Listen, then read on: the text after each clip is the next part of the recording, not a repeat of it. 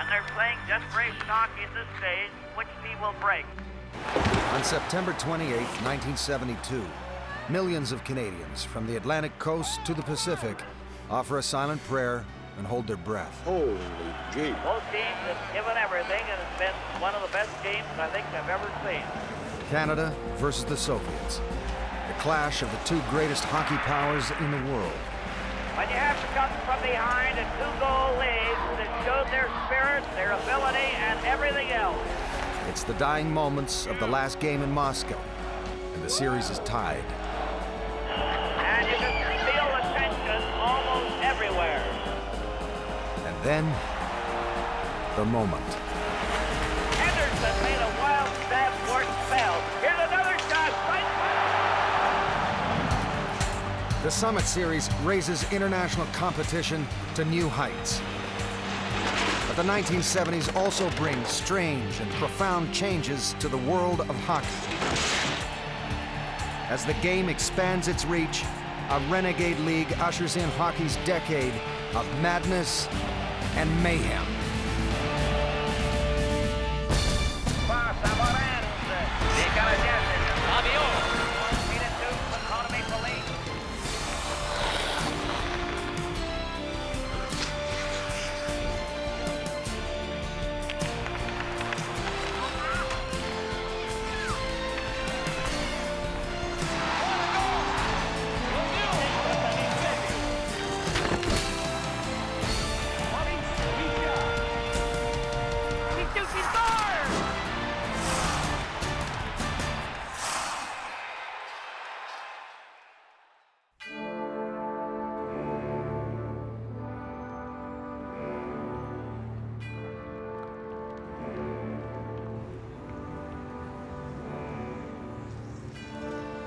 In the spring of 1971, 2 decades of Cold War have generated a cloud of antagonism and deep mistrust. 10 years after the Berlin Wall went up, East and West remain locked in ideological stalemate.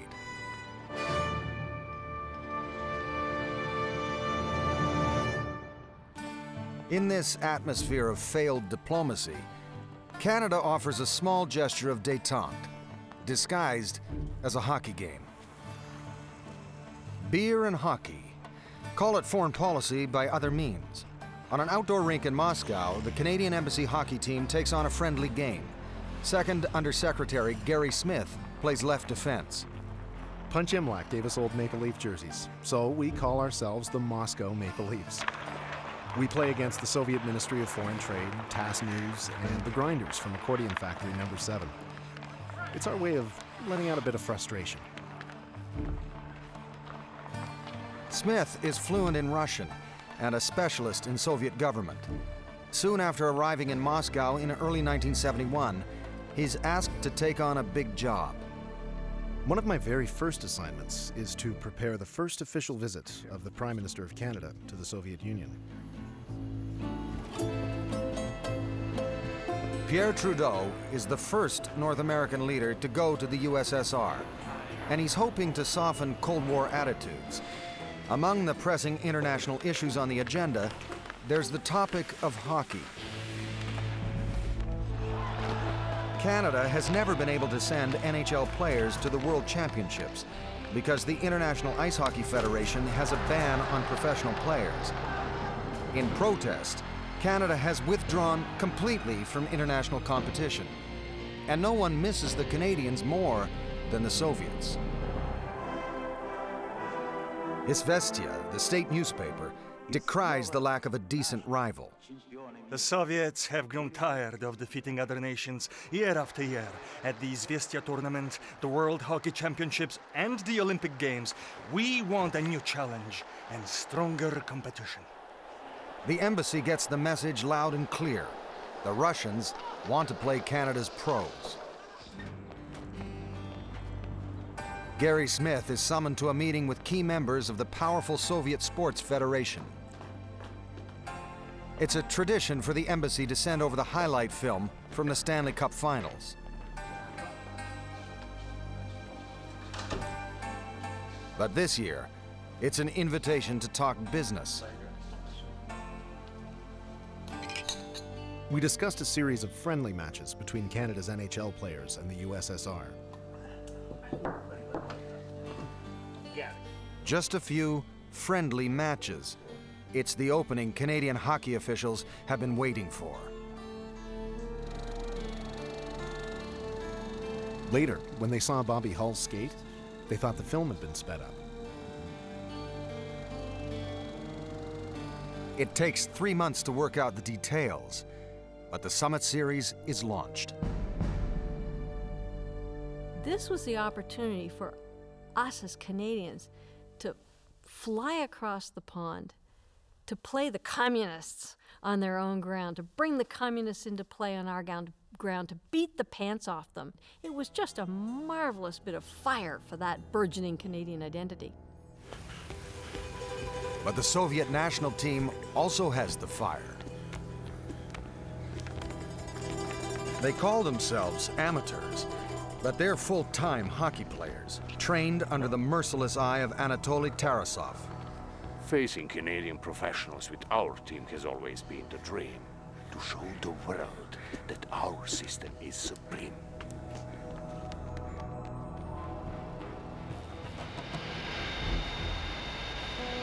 When the Soviet team flies to Canada for the first 4 games of the series, Gary Smith goes along as escort and translator.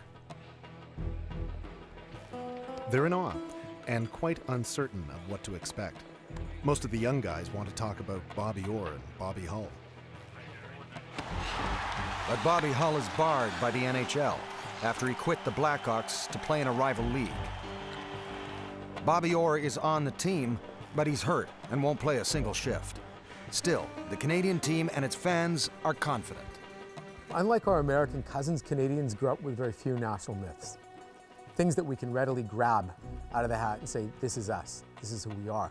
And one of the most dependable has always been hockey. It's our game, we perfected it, we gave it to the world in all forms. It's ours, and we are best at it. Players, fans, sports writers all believe there's no way Canada can lose. Against our boys, the Russians will be trounced. Either we take every single game, or I'll eat this column shredded at high noon in a bowl of borscht on the front steps of the Russian embassy. All of this was a perfect, setup for our demonstration of what we and the rest of the world knew. We were the best. And it would be a complete and utter celebration of us. Then, Montreal. First game. And I'm the goalie.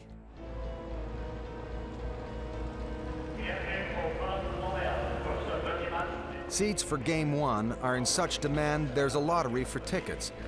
Mac McDermott is one of the lucky few. For a hockey fan, this is the ultimate confrontation. The bad guys versus the good guys. Our philosophy and culture pitted against theirs. Finally, the series we had waited years for has arrived. It just doesn't get any better than this. Welcome to the Montreal Forum and this first game of an 8-game series between the national team of the Soviet Union and the Canada team. René Le Cavalier will call the game for French Canada, and the legendary Foster Hewitt has come out of retirement to do the English play-by-play. The game is underway with Petrov having cleared it into the Canadian zone. Canada clear on the boards, but there's the pass of Leno. Big stop. Here's a shot right in front, and it's goal! Mel Escalado has scored for Canada. Canada scores 2 quick goals, and all the predictions seem to ring true. And then, the red machine finds its legs. Ori is shot. He scores! Karlamov scores! Karlamov led a bullet drive. The Montreal Forum is shocked into silence. Well, I remember I was sitting with my wife in Rochester and I was watching the game. She started to kid me, And, I says, Rose, don't kid. I'm not kidding. Because it was like death. Like I'm watching this was I couldn't believe what I was seeing.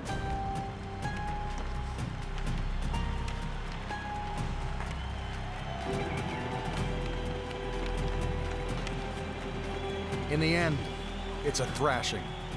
The Soviets take the game easily, 7-3. And everybody in Canada went, holy smokes, who are these guys and what are they doing and why are they skating that way and why are they beating us? It's like it's as if the Little Green Men landed and came out and said hi. And you suddenly say, boy, we're not alone in the universe. As the series moves to Toronto, the nation's faith in Team Canada is shaken. Players, coaches, and fans fear the whole series could be lost on this night.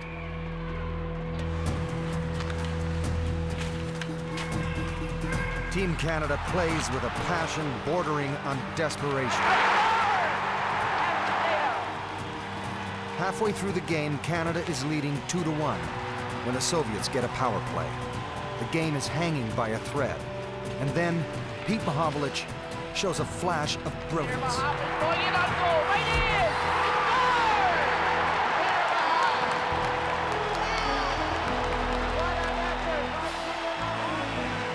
The series is tied. Canada is back in it, and the country breathes a sigh of relief.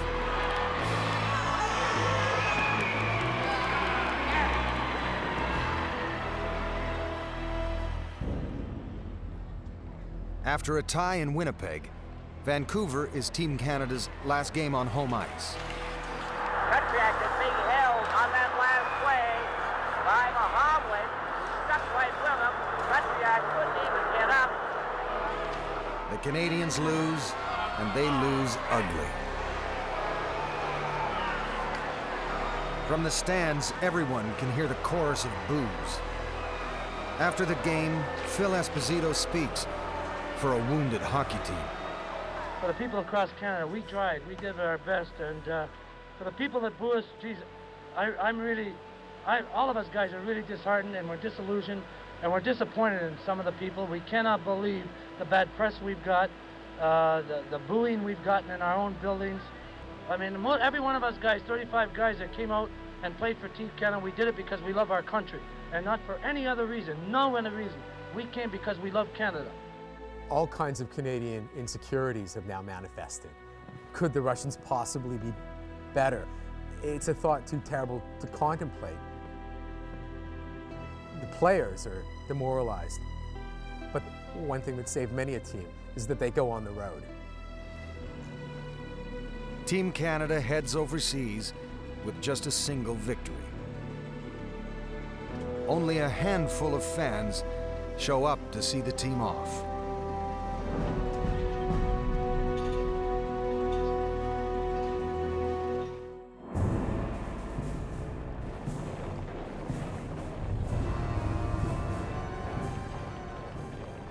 Missiles and marching. In 1972, that's about all most Canadians know about life in the Soviet Union.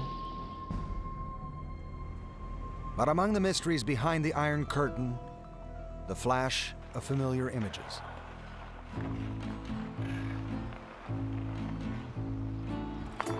Hockey is a common language shared by those who love the game. And it's that passion for hockey that brings 3,000 Canadian fans to Moscow in September 1972. It's the largest crowd of tourists allowed in since the Russian Revolution. Mac McDermott wouldn't miss it for anything. We were able to walk around freely, or so we thought, but we were contained in the center of Moscow. They did tell us not to wave our flags in the street or in the arena. Canadian fans immediately defy the rules. Ladies and gentlemen, distinguished friends and comrades. In the Luzhniki Ice Palace, they're the loudest crowd of flag wavers to ever cheer for a hockey team. As the players are introduced, Phil Esposito's skate blade catches on a flower petal. The stumble seems to break the tension on the Team Canada bench, and they jump out to a 3-goal lead. In the stands, the Canadian fans go wild as Soviet officials fume.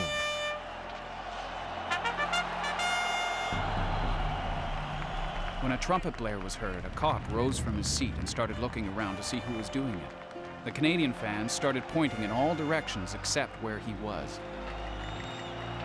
The rabble-rouser is Pierre Plouffe, who's managed to smuggle a trumpet into the arena. They also wanted to confiscate my Canadian flag. When we show strong sentiment that's deemed to be unacceptable by the state, they'd shake us up. Come on. You two stay up next to Drop next, Red. You and In the third period, disaster. The Soviets score 4 times in 2.5 minutes, and the game is over. For Team Canada, one more defeat, and the series is lost. But then the Canadian fans do something remarkable. We gave the team a standing ovation and sang "O Canada" at the top of our lungs. We are a part of Team Canada, too. The few fans who were Canadian that were in there were fighting for not only them as hockey players, but fighting for lifestyle and belief in how they lived. And they were standing forward and defending these players.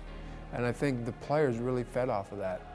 Coach Harry Sinden knows that cheer means the series is really just beginning. Well, somehow that and the thousands of telegrams from home are having a huge impact on our guys. Now, we know we're up against it and that we just can't let the country down. And sometimes churches also have 13 domes, 12 apostles and 1 Christ. So that is the typical composition for the Russian churches. In the break between games, many of the Canadian fans sign up for guided tours. Meanwhile, back at the Team Canada hotel, the Soviets are busy. Imported food and beer mysteriously go missing, and players are frequently awakened in the middle of the night by prank phone calls. There were a lot of tension. They were telling me, some of them, they say, Jean, if you only knew the pressure we have on the ice. He says, one said, he said, it's a war out there.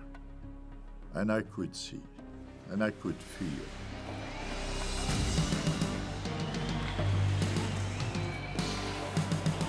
Game 6. Bobby Clarke and Valery Harlamov have been mixing it up all game. Then, a vicious slash, and Harlamov is gone with a broken ankle. State filmmakers compile a gallery of images that will portray the Canadians as thugs. But the Soviets have their own dirty tricks, and Phil Esposito makes no apologies. It was a war, a real live war. It wasn't a game anymore, it was society against society. Hockey as we know it would never be the same again. And in this war, both sides do whatever's necessary to win. What you're looking to do is to raise the emotional level to a point where you just generate more and more and more and more energy, and the energy that generates new possibility. You know, you do things beyond what your mind would ever imagine. Team Canada gets the victory. And when the celebrations continue back at the hotel bar, Pierre Plouffe is in the thick of it. With perhaps a few too many on his bar tab, he crashes into a table and gets arrested. I asked them to agree in writing to bring me back to the hotel. When I was at the station, the officer ripped up the agreement saying this is what we do with paper in the Soviet Union. He's thrown in jail and told he's facing 5 years in Siberia. I'm scared and have to stay in jail, locked up for Game 7. My guards let me watch it on TV. Game 7 is out and out combat. When the smoke clears, Canada holds the field and the series is tied. Now it all comes down to one final game. We've been told by everybody we're supposed to be the best hockey nation, and here it is, Game 8 of this series, and it's still in doubt. And we're going to sit there for whatever it is, 2 hours from the Luzhniki Arena and have this all determined. The sense of tension in the country was enormous.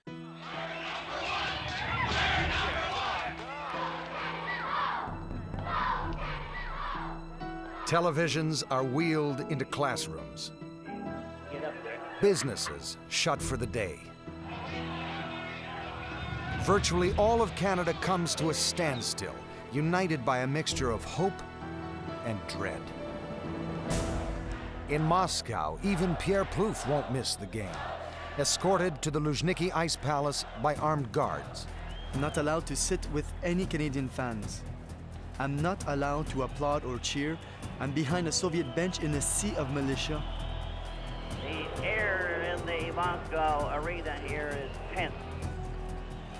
In a last-minute switch, the Soviets drop one of the referees and bring in a hand-picked replacement.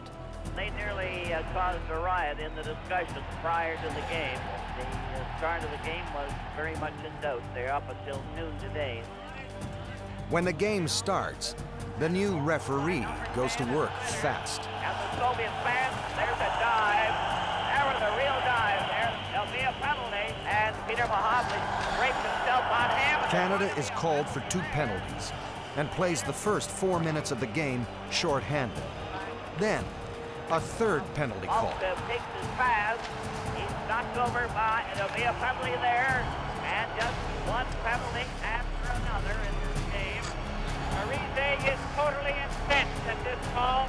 Team Canada explodes in a rage. I'm afraid this kind of officiating is going to cause more than one incident before this game is over. By the time they start the 3rd period, the Soviets hold a 2-goal lead. But Phil Esposito scores a quick one. And then, with 7 minutes left in the game, Team Canada scores again to tie it up. Or so it appears. The Soviet goal judge does not hit the red goal light. Alan Eagleson, the man who'd helped put Team Canada together, leaps from his seat, furious. When the Soviet police try to arrest him, the Canadian players go after him. And I believe Alan Eagleson is in on it over there as far as we can tell. Eagleson is escorted to the Canadian bench. The police were trying to throw Eagleson out. The goal is allowed. Now, the series and the game are tied with less than a minute to play. Given everything, and it's been one of the best games I think I've ever seen. And the Marnoyer has it on that wing. Here's a shot. Henderson made a wild stab towards Bell. Here's another shot. Right by the score. Henderson has scored for Canada. Henderson right in front of the net.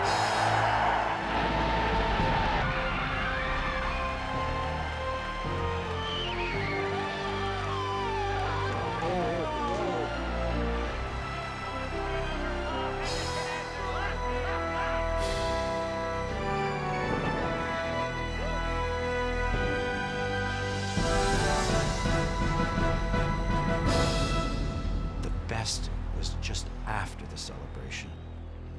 Every part of you just sort of spills out onto the floor in a puddle of mellow and of like, oh, it's over, it is over, it is over. And they fought like tigers tonight to come right through. That sense of catharsis that we nearly lost it all is now released with victory. And it's one of those moments that if you were alive and sentient and over the age of 5, you know where you were when it happened. I felt I wasn't Canadian. It's the same thing when the war was over, eh? God is Canadian! I think the 72 series defines hockey ultimately as Canada's sport. It's the one that defines us internationally. And we saw what happened in 72 when our national pride was on the line, when it looked like we were going to lose, and we understood what it meant to us. And I think that was really an important thing politically, and I think it was an important thing nationally. And it was an important thing for hockey because it changed the way hockey was played on the ice as well. I mean, more people talk about it today than even probably back then. Had they won back, if it had been today, they probably would have had a parade for them. They probably would have shut down the country for them. We didn't know how to do all those things. We didn't even know how to celebrate because, you know, it was the first time we had gone through something like this. We just knew we were proud. As for prisoner Pierre Plouffe, he's released with a warning and a story he'll remember for years. I am so proud to be a Canadian. Our character, our will, and our refusal to surrender is something I will remember for the rest of my life. This is our legacy.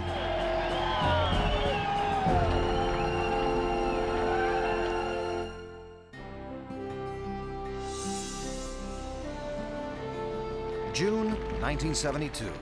The city of Winnipeg is buzzing with the news. Pro hockey is coming to town, and Bobby Hull is leading the parade. Larry Secular skips class and heads downtown. The crowd is huge. It's absolutely electric. Everybody is cheering and asking for autographs. Oh, the NHL always shut out Winnipeg.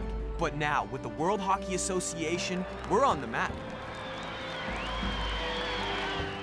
Bobby Hull has been lured away from the NHL by the richest contract in hockey history, plus a $1 million signing bonus.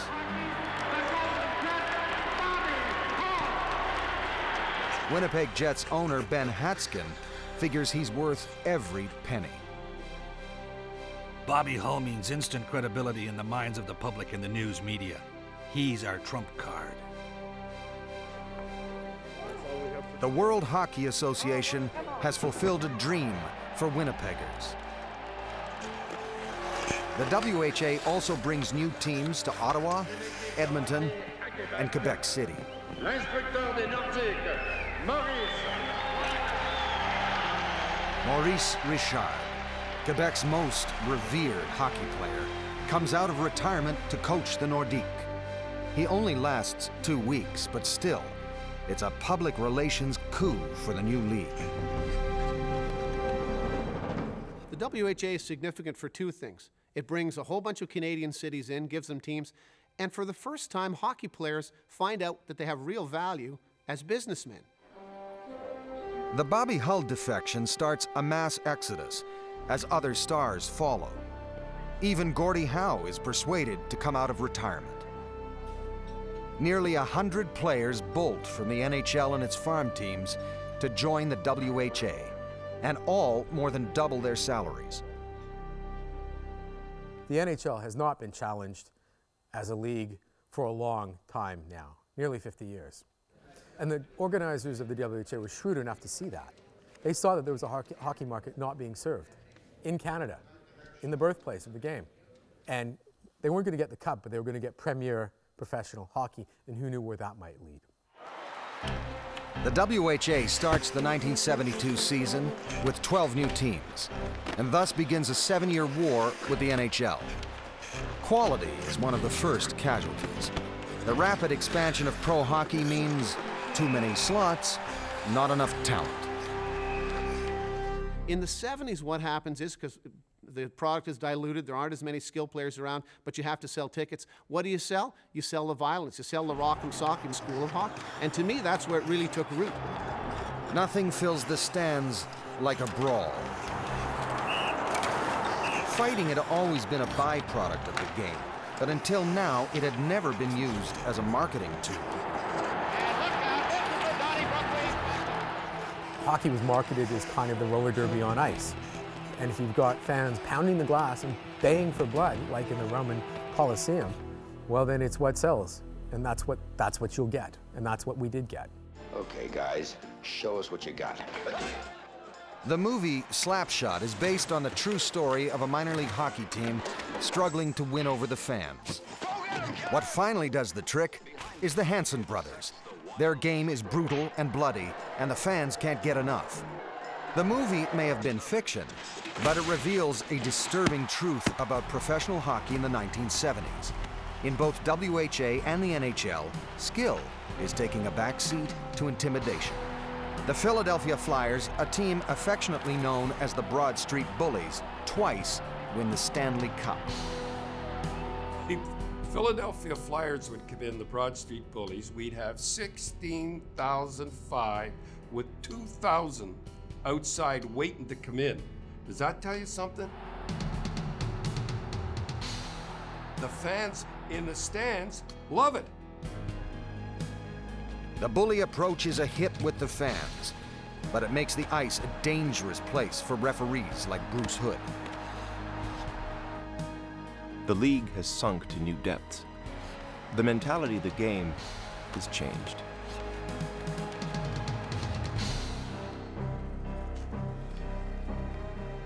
Goon hockey trickles down from the big boys to the amateur leagues. April 16th, 1974. A game between Bramalea and Hamilton deteriorates into mayhem. Teenage boys pummel each other. 5 players and a team trainer are injured as a direct result of fighting. The brawl prompts the Ontario government to hire lawyer Bill McMurtry to investigate violence in amateur hockey. It's not surprising that virtually every boy playing hockey is profoundly influenced by the examples portrayed in the NHL. It's natural for any person to look up to what he has been told are the best and to attempt to emulate them.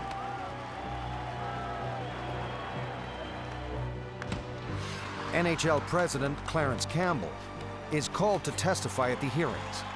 He makes no apologies for what happens on NHL ice.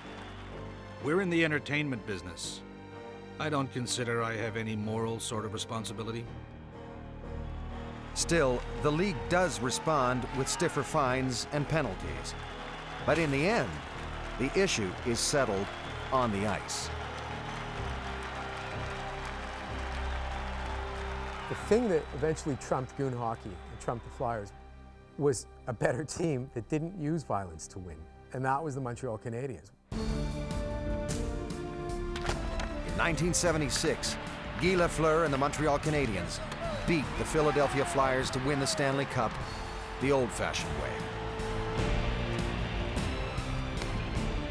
We were so happy to be able to do that and to show everybody that that's how hockey should be played. You know, there's some great body checking, there's some good fights, but you know, you win on your speed and finesse and talent. The cycle is broken, and within a few years, the heydays of Goon hockey are gone. In 1979, the WHA, which had started it all, also fades away, driven under by a dwindling fan base and escalating salaries. But 3 Canadian cities emerge as winners. Edmonton, Winnipeg, and Quebec City keep their teams and join the NHL.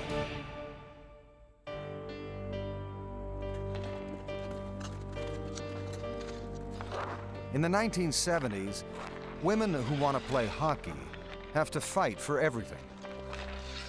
It's still considered a man's game, and women get almost no funding, coaching, or ice time. But despite the barriers, there are thousands of women and girls who find a way to play. One of them is Nancy Dragan.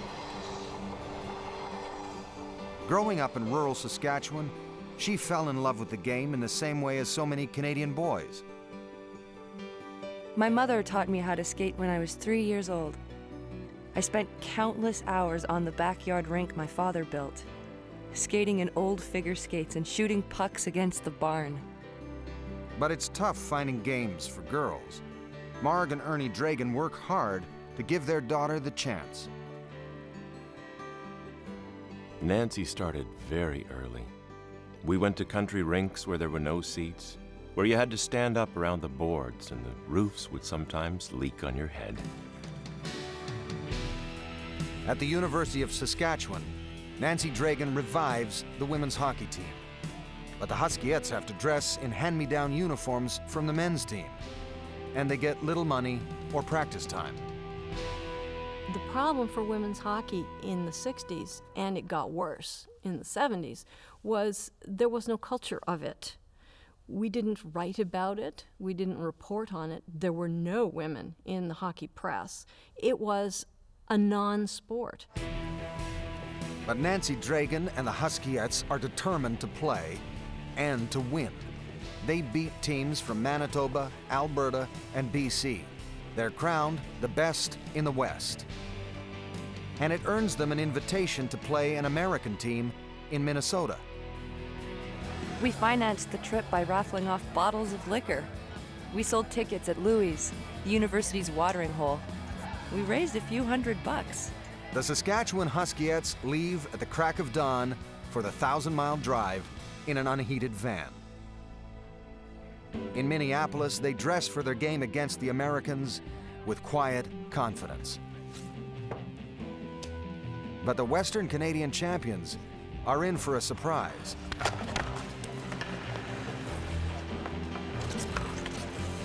These American women are fast, skilled, and they play like a well-oiled machine. The best in the West are soundly beaten. We were stunned. We lost because we didn't know how to play like a team. We were a bunch of girls that hardly practiced together because we only had ice time at midnight. Those American women were good, really good. What makes the American women so good at the game is a law called Title IX. Title IX decreed that women's athletics in the United States had to be funded to the same level as men's athletics. You could not make a distinction based on sex.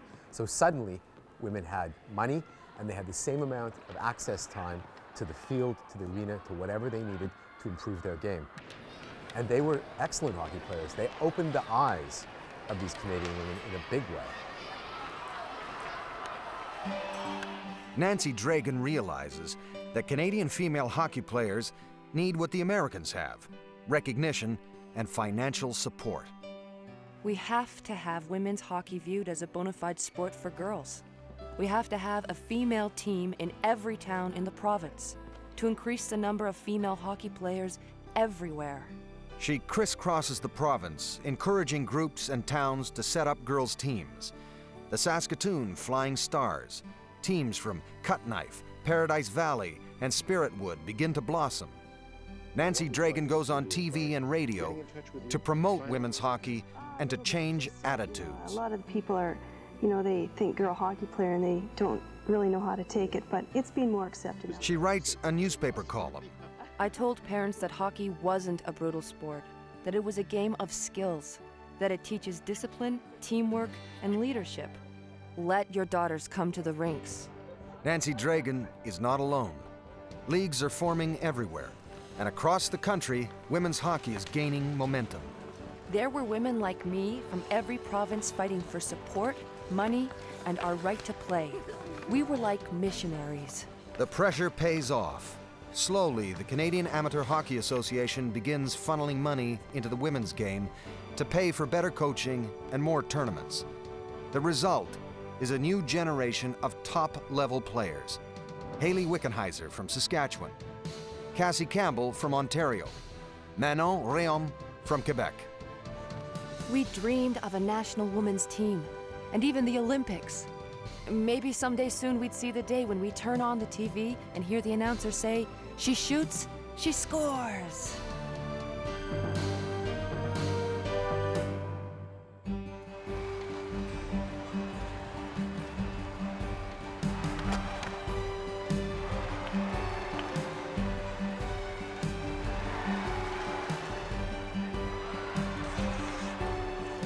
Every year, Quebec City celebrates the splendors of winter and hockey.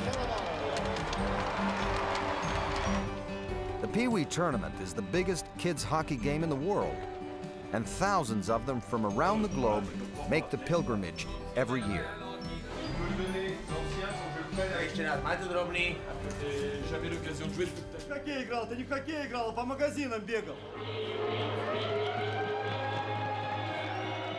It's here at the Quebec Colisée that fans get their first glimpse at the future stars of professional hockey.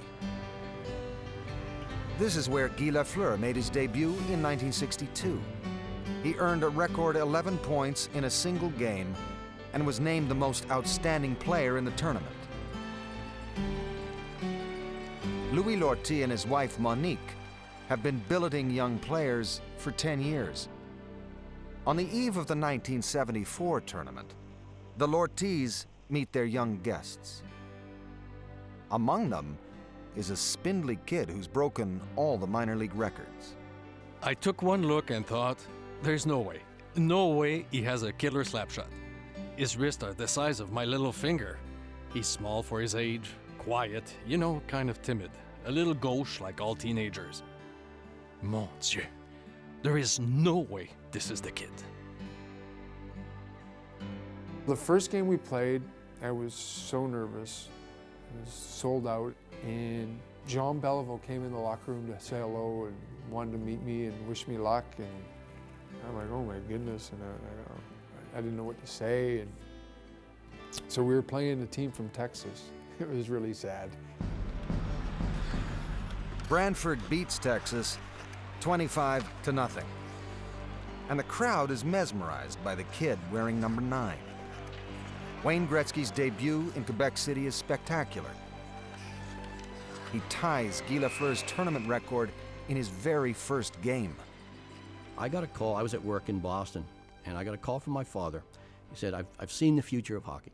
And I assumed that he had been to a Junior A game, and he saw the next #1 draft choice or something like that. And I said, who is it? And he said, it's Wayne Gretzky. And I said, who's Wayne Gretzky? And he said, well, he's 11 years old, and he's playing for the Brantford Pee-wees. And I said, yeah, my father's finally losing it. You know, let's just humor him along, and you know. He looks like the least athletic kid in the world. He looks like the last kid you'd pick in a pickup game. And there he was, the greatest offensive force in organized sports in embryo.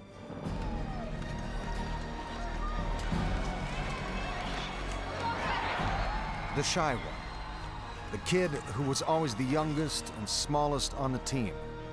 In a few years, he'll find himself at the center of the greatest hockey renaissance this country has ever seen.